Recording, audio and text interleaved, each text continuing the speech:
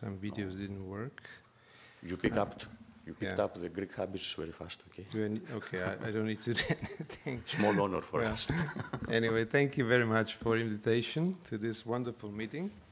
I would like to talk today a bit about optic neuropathies and disc swelling, and I will touch on some of the neuro-ophthalmic emergencies that you shouldn't really miss in your patients. So what are the most common optic neuropathies? If you divide them by age, you would, in young patients, usually expect that the most common optic neuropathy would be optic neuritis, as demyelinating optic neuritis.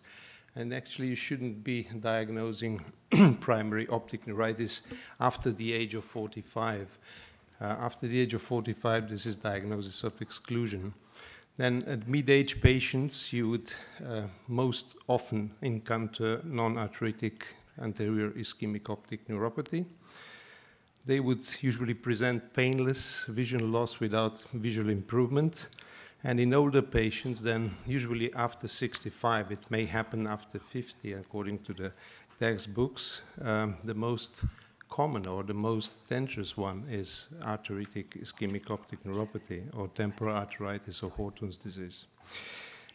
Now, if you're not quite sure, you're talking about, atypical optic neuropathies, then basically you should do some more elaborate workup. But just be very careful about clinical dynamics of expected optic neuropathies that actually you expect to improve and they did not. And then you have optic neuropathies that you didn't expect to improve and they did improve. And those are these two groups that basically you should be looking for these other possibilities, which are, it's a long list actually, that I will skip actually in this taxative way, but I will then later on show some cases. Then also with disc swelling, first of all, you should also exclude pseudopapilledema from the true papilledema. So that can happen in patients usually with high hypermetropes or high myopes also in some cases, that they would have some funny visual field effects. But certainly what you need to do is just to look for the cases of dynamics of the disease and disease activity, usually as hyperemia or hemorrhages, disappearing vessels, which do not usually appear on the pseudopapilledema. Then be careful about asking patients whether or not the visual field effect is something that is dark or something which is actually just missing. It's like a blind spot.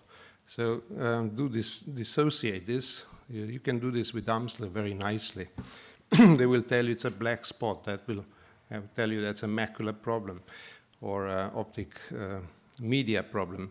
But if it's just something missing, then it's usually optic nerve or higher.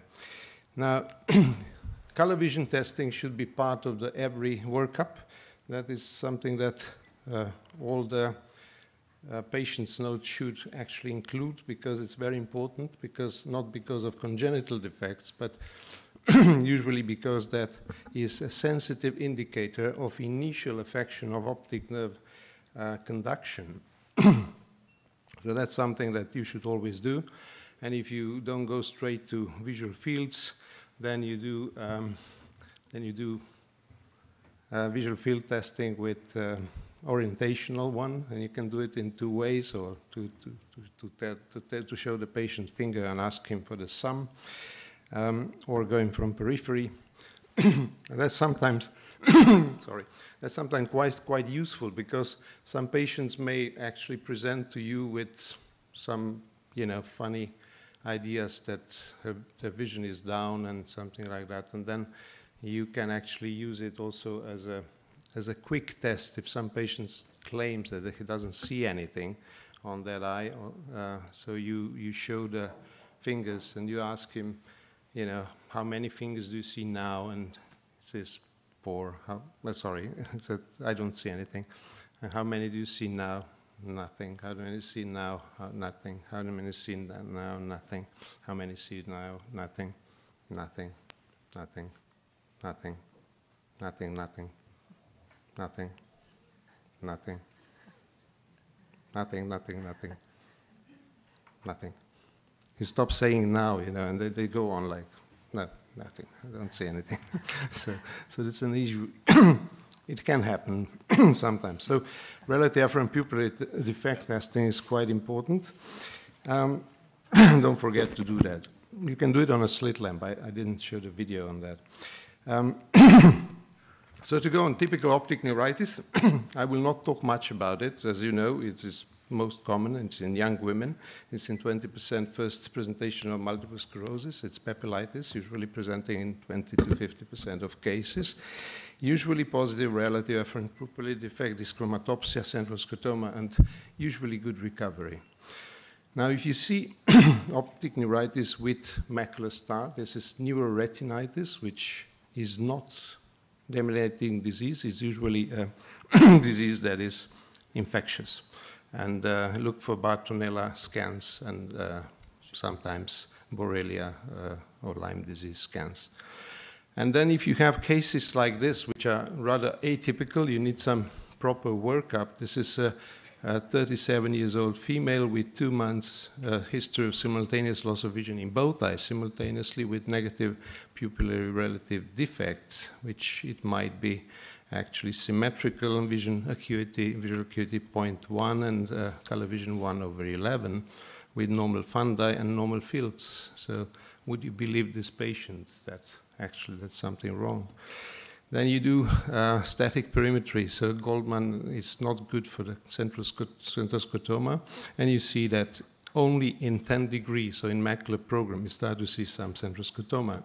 And then you actually you tend to believe more to the patient, but you're still not sure, you know, it's small scotoma. Would this cause such a profound visual loss of 0.1? So then you need electrophysiology, and electrophysiology tells you that macular function is normal, as multifocal EIG shows this normal peak here, whilst the pattern EIG has lost N95 wave, and the VEPs are grossly prolonged and delayed. So now you believe the patient. It's bilateral optic neuritis that actually is very rare in adults. It's quite common in children, and it's associated, it can be associated with demyelinating lesions.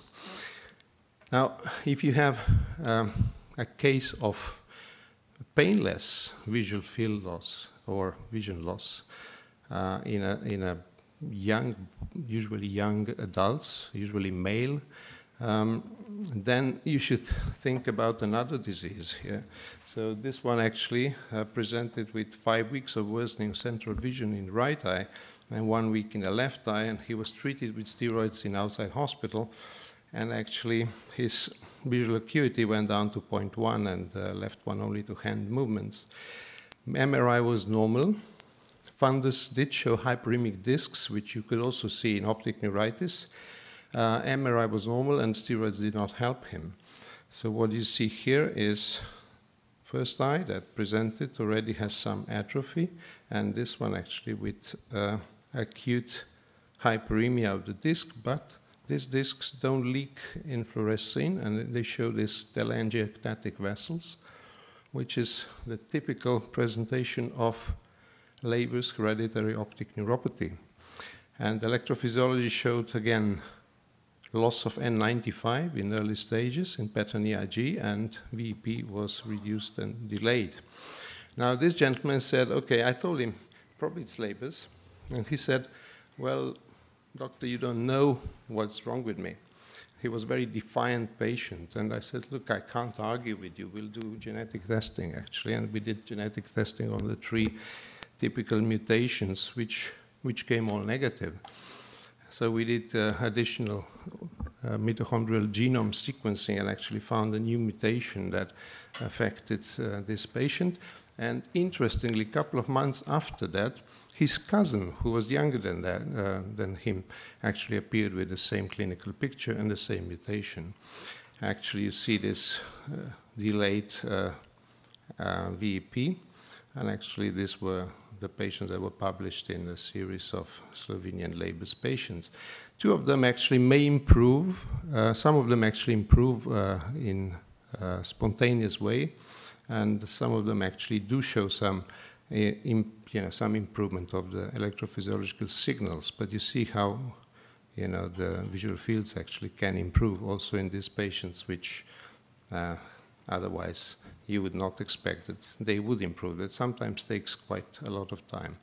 Now, if we go now to ischemic optic neuropathies, what you typically see is this disc swelling, which usually will have some splinter hemorrhages around the disc, and they would usually have some soft exudates or cotton wool spots, and they would be poorly demarcated. Now, is it arteritic and non-arteritic? You can't say by the presentation. So age helps, of course, and if it's over 65, you should consider every anterior ischemic optic neuropathy arteritic until proven otherwise. If they are between 55, 65, which is the peak age of the non-arteritic, they would, and they have the risk factors for the cardiovascular disease that would usually tell you that it's probably non-arteritic. But you should always be open to suspicion in some patients. Arteritic are usually quite pale or very pale, but it's really no way to tell. If you do fluorescence, you will see this dark disc, so it's disc ischemia. Sometimes you will see delayed filling of the choroid, and sometimes you will see this ciliary-retinal artery occlusion. If it's isolated ciliary artery occlusion in an older patient than 55 usually, this is temporal arteritis until proven otherwise. You can also see central artery occlusion in arteritis in temporal arteritis, so don't rule them out as embolic. So this is something you should always think that it's possible that it's also arteritic. And you can have both systems affected, so central artery and posterior ciliary arteries. And in one patient, actually, it was interesting that one eye was affected with ciliary artery occlusions, and the other one with the central artery occlusion in the same patient. And if you see multiple cotton wool spots, that actually tells you that it's a retinal ischemia, and you should suspect temporal arteritis. But you may have cases that will surprise you, and this one actually is this kind of case. And this lady was 84, and she told us that she actually lost vision on the left eye quite suddenly. And she told us that she had 1 month of new headache with 6 months history of fatigue and anorexia. And she also told us that she had few intermittent losses of vision, that vision came back after that. So sort of amaurosis fugax, whatever you want to call it.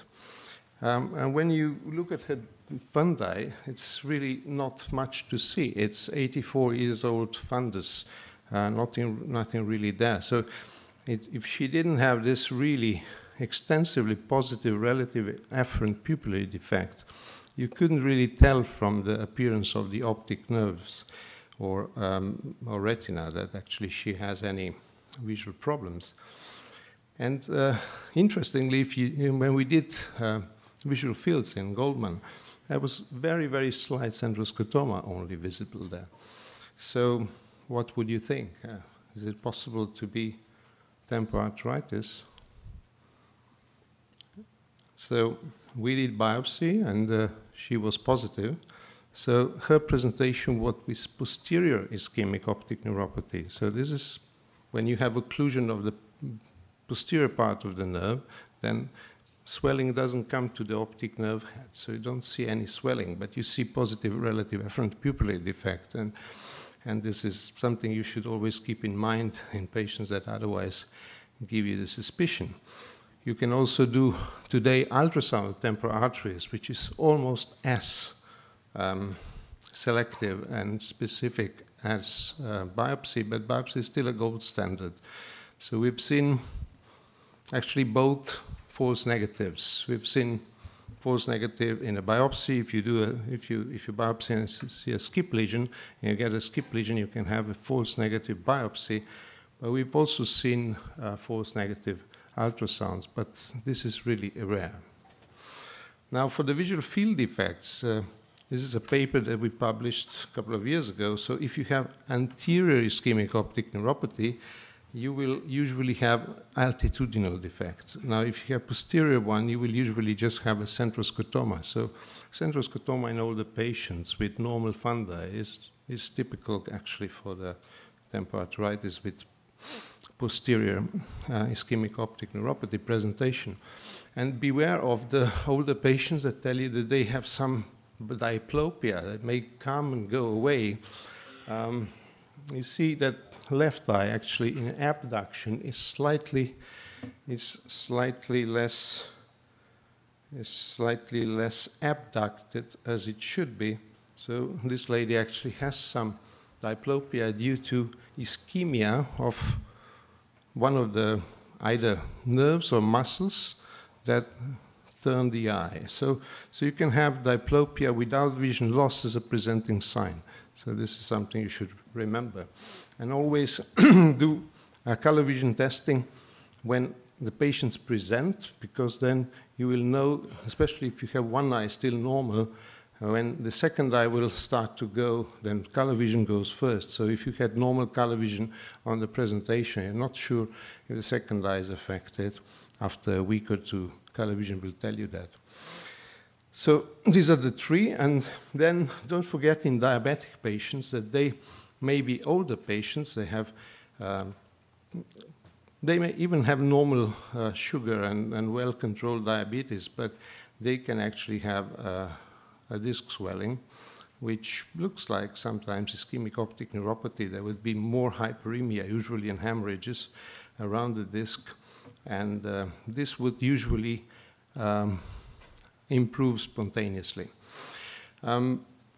Now, if you have optic neuritis that didn't improve, and you have, on the other hand, non-arteritic that improved, there's another options actually you should test, and this is a little bit more new and advanced. So one is optic neuritis associated with anti-myelin oligodendrocyte glycoprotein, and the second one with anti-aquaporin 4 causing De Vick's disease or neuromyelitis optica.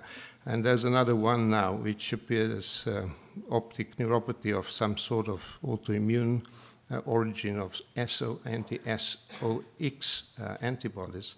And you should never forget about neurosarcoidosis. So anti-MOG associated optic neuritis is a spectrum of diseases, and it's something that will affect myelin, whilst anti-aquaporin 4 antibodies will affect more axons. So aquaporin 4 will actually be more aggressively affecting the optic nerve. There will be some differences about them, but it's also quite a lot of overlap. So this is one case of 19-year-old female that she got gradual painless loss of visual acuity on the left eye 4 days prior to the hospitalization. And actually, after her first attack, her vision remained low despite aggressive treatment. And second attack appeared also, which affected her leg and posture. So all these tests were performed, and brain MRI is normal, because in NMO, usually you have brain MRI, which is normal. You should do spine MRI, which usually shows the lesions. So actually she was managed with aggressive treatment, but actually she didn't really improve very well. So her vision remained low, 0.1, 0.3, and she had a couple of recurrences. Now this is another, because in the interest of time I'll go a bit quicker. It's another case which is very interesting, because this was 48-year-old gentleman. I told you 45 years is sort of a, let's say, boundary between, let's say, it's optic neuritis or not. And actually, he had pain on movement. He had 0.2 vision on one eye, and also color vision was down, and VRPD was positive. So left eye showed swelling and no hemorrhages. And when you see this visual field defect, you see it's altitudinal, and it's 48. So what would be a diagnosis in 48-year-old gentleman? Usually would be non-arteritic ischemic optic neuropathy.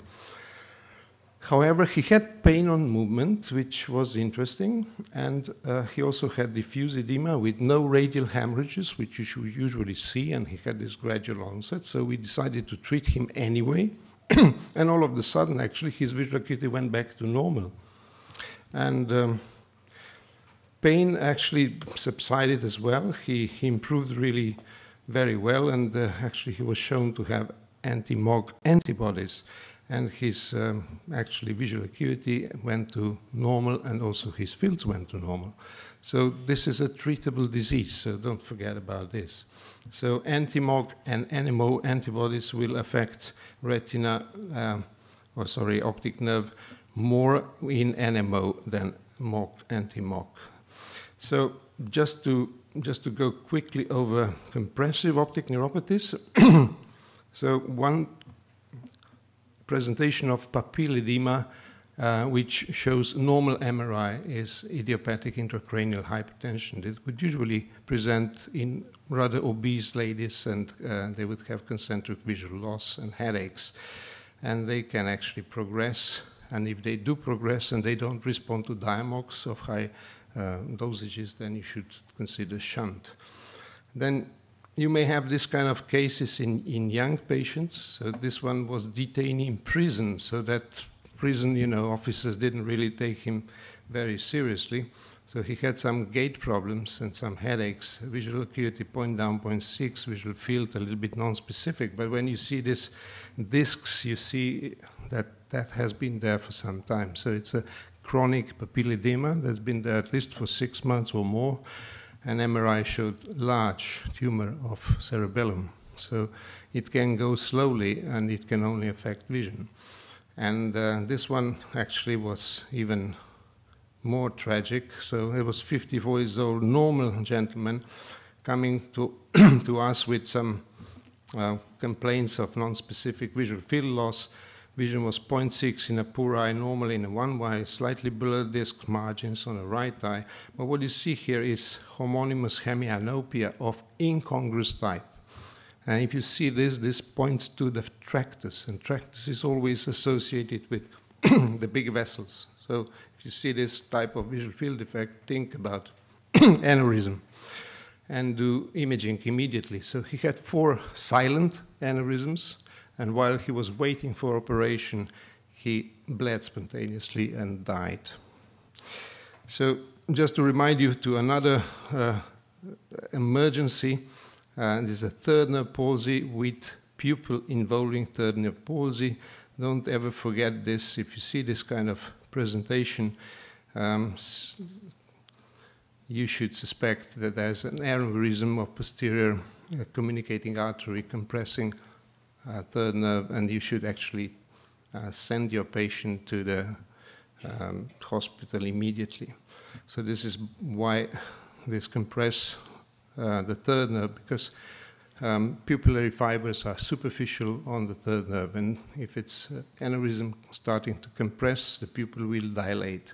If you have diabetic patients, which are younger ones, then you will have an ischemic problem, but the center of the nerve will be affected, so we'll have all other signs of third nerve palsy, but the pupil will be perfect. So think about that.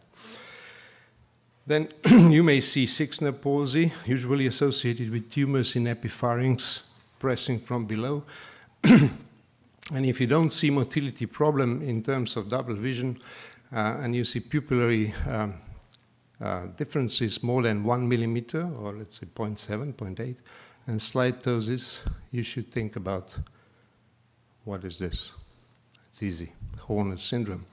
This one actually, if you look carefully, has a bit lighter coloration of the iris, so that is a congenital type of Horner's. So if you give them cocaine, they will dilate. Both the pupils will dilate to some extent because some fibers usually will be preserved, but normal pupil will dilate fully, while this one will only dilate slightly.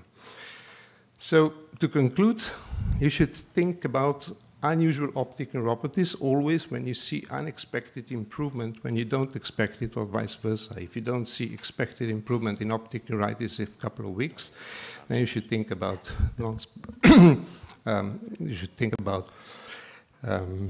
atypical, or you should exclude other causes. List is really very long, but think about also inflammatory optic neuropathies because they are treatable. So anti-MOG, aquaporin 4, so de Vick's disease, neuromyelitis optica, sarcoid, very important, and GCA, of course, and other autoimmune disease. And don't forget incongruous homonymous hemianopia as a presenting sign is really something that you should not forget. And don't say it's optic neuritis right away if the patient is more than 45. So if it's uniocular presentation, it may be also something else. It may be a tumor, it may be aneurysm. So I already said that. And in elderly patients with visual loss, think temporal arteritis until proven otherwise. Vision loss may be the only presentation of intracranial hypertension, as you see, and beware of the Neposian-Horner syndrome. So I'd like to thank you for your invitation and kind attention. This is one of the cats that we had in a little, island in Adriatic, and these cats usually come to us when we are there. And this is a beautiful presentation of a probably post-traumatic Horner syndrome, because this cat probably was caught by a dog at some point and actually caused this Horner syndrome. Thank you very much. Thank you very much, Professor Ηawlina, for being on time and for summarizing half of neuroophthalmology, just 20 minutes. Is there any question? Maybe from Chrysanthi? Yes. Take it from here. Dr. Kukula.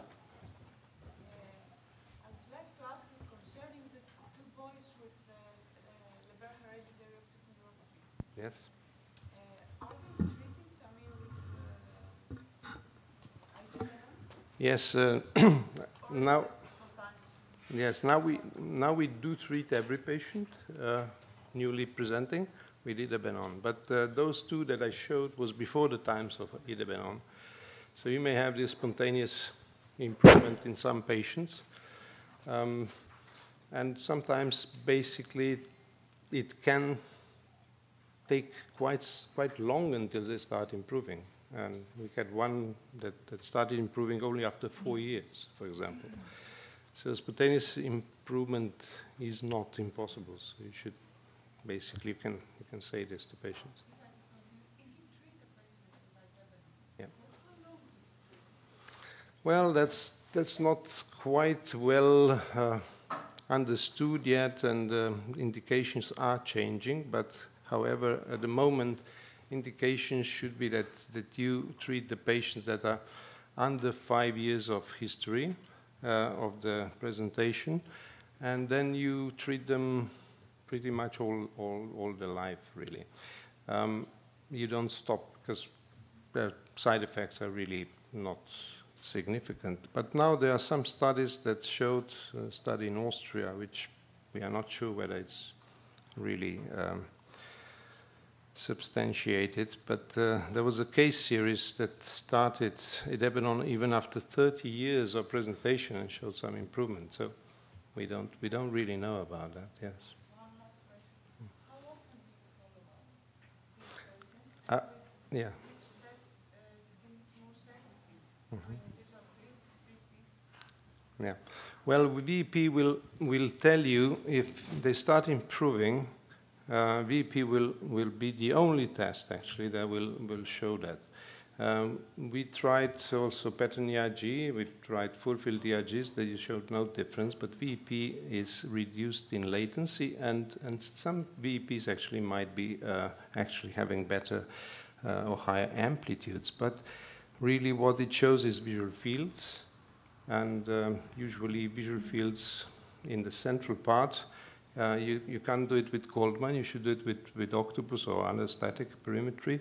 Usually we'll see very little island of vision through which they can see. So it's quite interesting. You do fields and you don't see much of improvement, but then if you're careful, you see that little islands, and then they expand over and time, and they actually can get quite good improvement. So you use both tests? Yeah, well, we objectivize it by VP usually, although you could only do visual fields. Yes. Okay. Thank you. I saw. Yes, okay.